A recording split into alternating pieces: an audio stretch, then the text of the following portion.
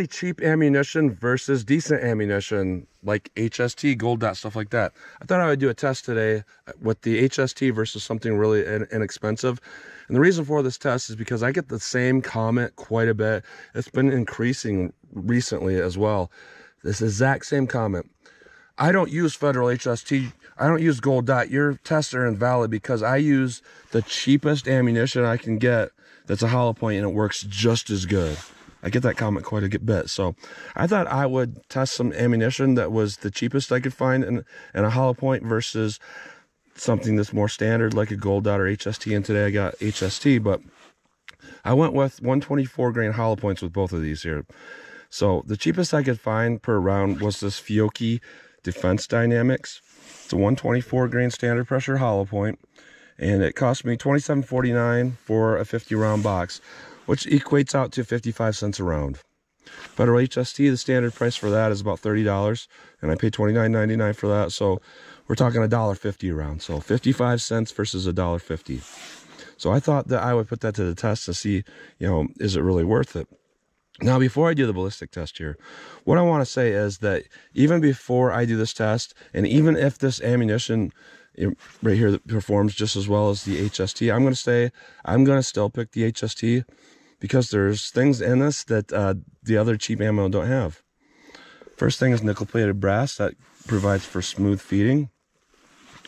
We have on the primers and the bullet, we have a sealant that makes the round waterproof, but also, more importantly, it makes the round not set back in the case or creep out. And in fact, I've tried to pull bullets of this nature with the impact bullet puller, just, testing and researching rounds. Generally takes somewhere around 10-15 hits with a hammer to pull that out. Sometimes a lot less, sometimes more like 3 or 4 hits. I tried it with stuff like this with HST before. It takes 100 hits with a hammer because that sealant acts as a glue. So we don't have, creep and set back and stuff like that. So even if this performs just as well or better, I still think this is better because of that sealant and stuff like that. So ammo, we have a lot different size hollow cavities, just different overall. So I'm going to use the 4-inch barrel here because that's your most average barrel length to put this to the test in our ballistic test. I have some wood I want to hit here just to kind of see what we get. I have my 5-inch pistol out here because I want to shoot from a little distance. This is a little bit more accurate than my 4-inch barrel. And I'm going to go through the chronograph, see what kind of velocity and accuracy I get at the same time. I'm going to do my 10% clear ballistic test.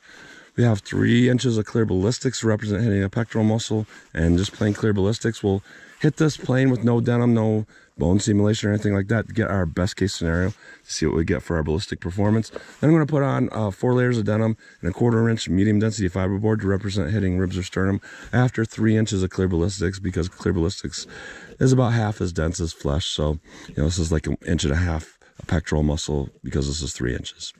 And like I said before, I'm going to shoot, I think I'm going to do 75 yards with my M&P just to kind of see what kind of practical accuracy I can get with these rounds. So let's get started with this test. All right, I'm about 5 yards from the target, 4 yards from the chronograph. First up, I'm going to try the HST. It's rated at 1150 feet per second. And we'll see what we get with this, how close we get to rated velocity. No read. 1120. 1092, 1090, no read. Let me try to get one more here. 1093. So a low rated velocity because we were rated at 1150. So now let's try our Fiocchi here. See how this does. Rated at 1100. 1101, 1083.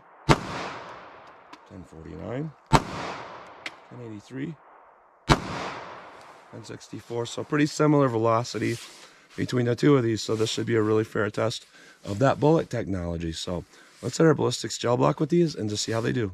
All right, first up, let's do our federal HST in our best case scenario. No denim to clog that hollow point.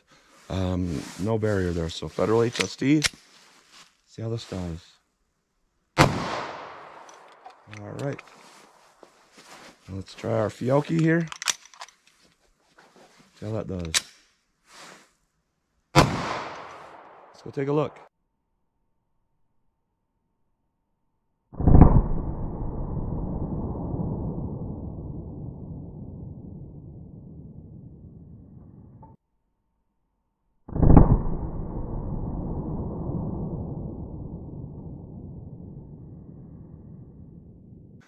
All right, so even though we had similar velocity, our HST went a little bit deeper, and both seemed to expand with no barriers or no denim or anything like that in the way.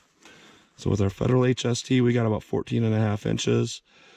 Get about 13 3/4 total penetration with our Fiocchi. So, you know, both of these are doing about the same amount of damage and all of that. So let's put our more real world simulation in there with our ribs and sternum simulation and our denim and see how they compare.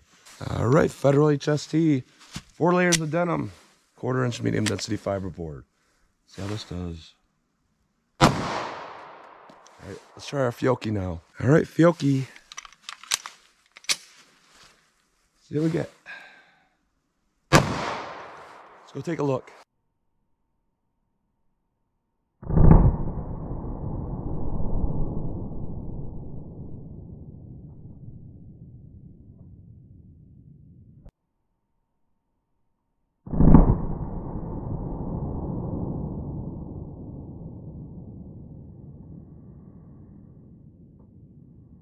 All right, so we are seeing some difference here. We do have a lot of good damage there with our Fiocchi round. And overall, that's honestly not too bad. And we went to about 18 inches with our Fiocchi here.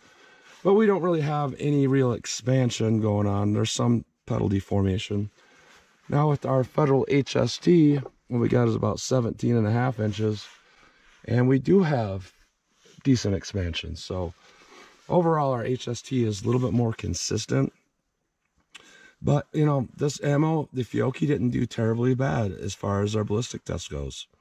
So that's interesting to see that. So let me hit the wood 2x4s here. I just want to see kind of what I'll do to that. And then I'll get to shooting from a little distance with my M&P just to kind of see maybe one has more practical accuracy than the other. So let's try that.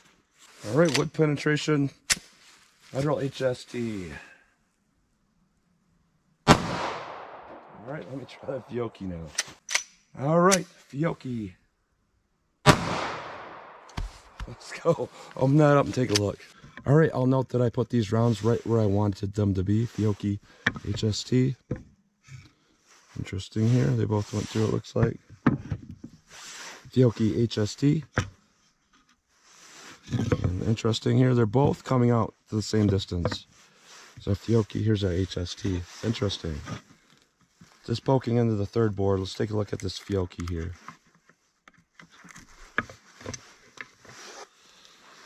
All right, so clogged with wood like you might expect. Pretty decent. There's our HST.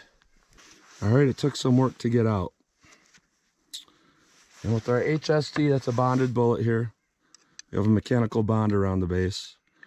So it's gonna bond that thick jacket to that lead core. So we don't have that with our Fiocchi. And that could come into play with certain things. But not really a significant difference other than our HST. For whatever reason, it actually started to pedal out and expand a little bit. But, you know, we went to the same depth, so really no difference here. So let me shoot from, I'm going to do 75 yards with my M&P because it's my more accurate pistol. Kind of see what kind of practical accuracy I can get with these particular rounds, see if there's a difference in quality when it comes to accuracy. All right, 75 yards from the target, Federal HST in my M&P pistol here.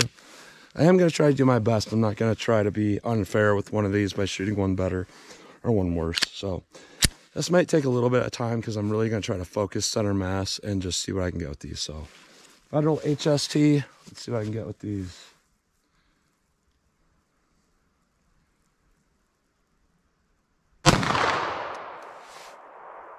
Well, not a good start.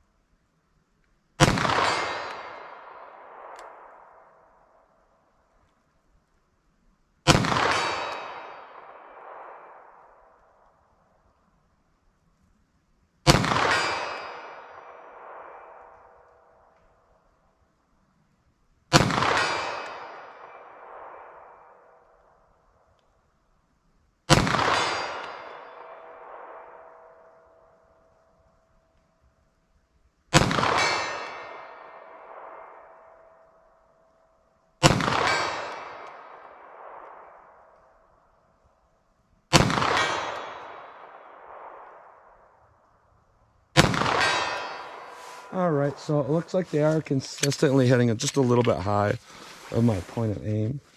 So that's something to note. Now here's our Fiocchi. See how these do. I'll start with the same point of aim, just center mass.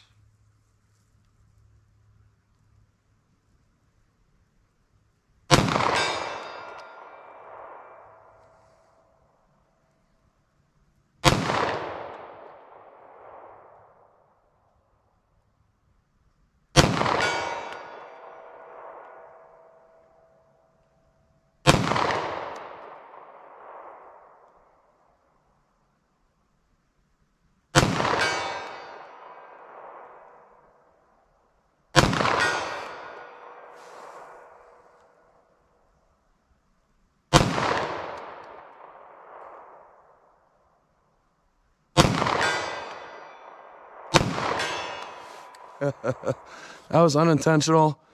I'm getting fatigued and I double pulled that trigger right there. Somehow I still hit it.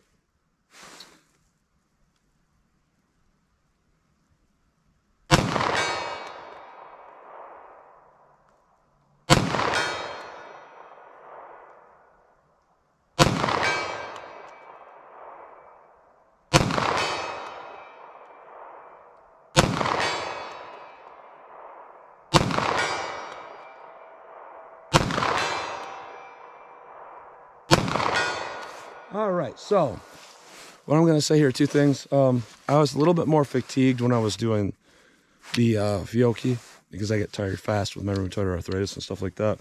Just holding, my joints start to stiffen up. And there was more rounds of this in the magazine than what there were with the HST, and I missed 2 with the Fiocchi and 1 with the HST. But I'm going to call that even because of the fatigue and because of it was more rounds.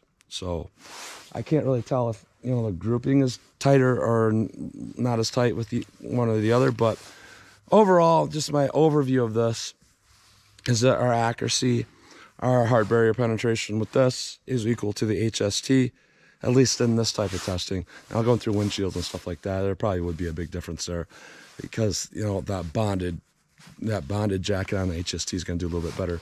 Our ballistic test performance here, very similar, except through our harder material with our MDF, we saw that the HST did a little bit better. I know a lot of people would like to say that MDF is not a valid medium to put in there, but I think it is because I feel like it shows more real world.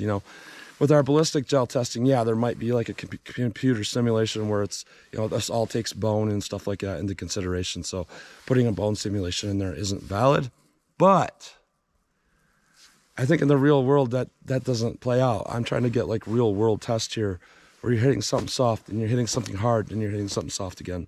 And I feel like my MDF simulation is valid because we are seeing differences here. If it wasn't valid, these particular rounds would perform exactly the same through the MDF, and they didn't. And what I'm seeing here is that the Fiocchi did good. I'm not going to lie, it did good. There may be some validity to some ammo with buying cheaper because you can definitely practice more with the Fiocchi. But if I just had to take a percentage overview here, I'm going to say what I saw through the hard barrier penetration, not hard barrier, but through the MDF in our gel testing. That particular shot probably did 50% better.